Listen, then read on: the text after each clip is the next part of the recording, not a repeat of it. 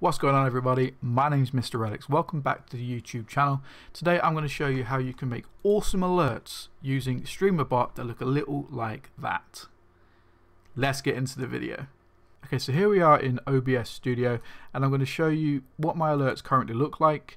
It looks something like that, and what I'm going to do is create a new scene and we're going to create a brand new one together, which will look at something a little like this. So you can follow along and make it as well. This part is the creative part, so strap in, this is going to be fun. So first of all, we're going to create a scene. We'll call this alerts. I'm just going to call this YouTube because I've already got an alert scene. And we're going to start building out our alerts. So first thing I'm going to do is I'm going to add in an image. Okay, so that's an image that I have on my computer already. That's what I want to use as my background. If you want to create something very similar to this, then all you need to do is go onto Photopea, just create a box, add a stroke and put a drop shadow on it and save it as a transparent PNG. Very simple. The next thing you're going to want to add is the profile picture of the person it's alerting us to. So let's call this alert profile pic. And you want to set this to 300 by 300. And you can just leave that as is. Don't worry about setting the URL or anything like that, because we're going to do all of that within Streamer.Bot later on. You then just want to put this in a place where you know it's going to be. And a good practice to do first of all is you want to right click on all of your elements, edit the transform and put them into the center of the screen. So I'm going to do that, and then you can move them around. That just changes the alignment. So we're going to do that with this one as well. Edit transform, center, and then we'll just align that to where we want that to be. Next thing is we're going to want to add in some text. So I'm going to call this YouTube alert alert type, because what we're going to do within Streamer.Bot is we're going to use these alerts for every single type of alert that we have. We're going to use the same scene. The reason I'm doing it like this, you can create multiple different alerts for various different actions, whether it's subscribers, cheers, etc. The reason I'm doing it all the same is because I want a very minimal design. So we're just going to call this, I don't know, this one will be new follower, for example. Change the font to something that you like and change the color to something that you can read. Once again, we're going to transform this and we're going to set the position to center. It's going to put it right to the top hand corner, but that's fine. We'll resize that down now and put that where we want it to go. So I want mine to go roughly about there. That looks absolutely fine. And then we can copy that, right click, paste as duplicate. You want to paste it as a duplicate and not a reference, because if we paste it as a reference, it will edit both boxes. We want to duplicate it so it will be its own type. We can then rename that to YouTube alert follower name. Okay, then we can move that down. Let's just put my name in there for now, and we can make that look how we want it to. There we go, that looks fine. We might want to change the color of this one as well. I like changing the color of the actual person that we're shouting out, just to make it stand out a little bit. So yep, that looks absolutely fine. I've just added in a picture of me as well, just to make this a little bit more personal. And now what we're going to do, because this is all set up, this is ready to go, we're going to highlight all of it, we're going to right click, and we're going to group the selected items. Name it whatever you want, but remember the name. Now if we activate this and deactivate it, it looks quite boring. If you want to make it so you get that cool little transition that I had, we can right click on the group, we can press show transition, hit slide, and we'll make it go up.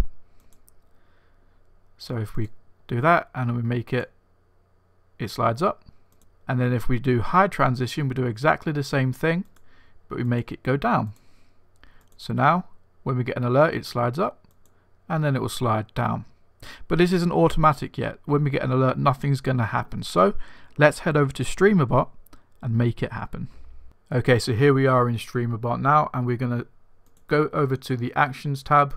We're going to right click, we're going to press Add, and we're going to create a new alert. I'm going to put this in I'll put it in its own thing. I'll just call this tutorial, and we're going to call it alert tut. Okay, we're going to get this all set up, ready to go, so when someone does follow us, we can grab their information. And the way we do that is when we right click, we add action, we head down to Twitch, and we get the user info for target. Leave it as is, press OK. What that's going to do is going to add information for who follows, subscribes, cheers, etc., and you'll be able to then pull information for that particular user. Very important that we have that. The next thing we're going to do is head over to OBS GDI text, and we're going to select the source for the alert type. We'll call this new follower, and we'll press OK. We'll do exactly the same thing again, GDI text, but this time we'll say the name, and then this is where we'll start using variables and where the target from redeem comes in handy. So we'll use %, username %, and then we'll press OK. And then we'll go to OBS set source visibility state. Mine says YouTube alerts, but whatever you named your group, select that and press visible. And then we're going to add in a delay. Now the delay is how long you want it to be on screen for. I typically have mine on for around about 4 seconds, so that'd be 4,000 milliseconds. However, you can have it random. It could be 4,000 to 10,000, which would be 4 to 10 seconds.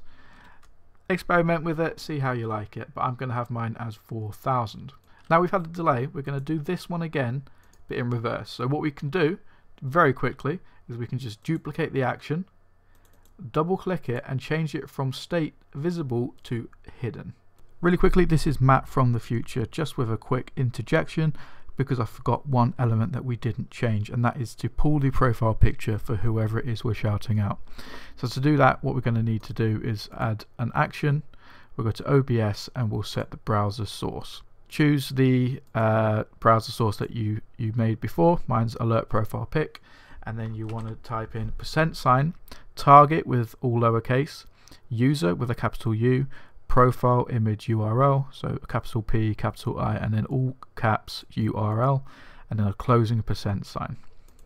But to make it work with the actual followers, what we're going to need to do is head over to settings, general, and then you'll see followers. We can set the alerts here. So I'm going to set mine to alert tutorial. We'll press select on that. And now what we'll do is we're going to press test. And as you can see, that now changes to new follower, my name, and then it disappears after a little while. And you can do this with every single alert you have, whether it's a cheer, a sub, a resub, hosts, raids, etc. You can do so much, but that is a general overview and a general way that you can make awesome alerts just with Streamer.Bot. What I'm going to do is I'm going to leave an import code for the Streamer.Bot in my Discord. Link for that will be in the description down below. Alongside that, I'm going to also leave the JSON file for the actual scene, so if you have the source copy plugin, you can use that to import the scene as it is, and then you can just change it to fit what you want your alert to look like. If you like this video, make sure you give me a thumbs up, hit subscribe, because I create OBS tutorials all the time talking about how you can level up your Twitch streams using awesome tools such as Streamer.Bot. If that sounds like something that you're into, I'd love to have you join the family. But until next time, take it easy.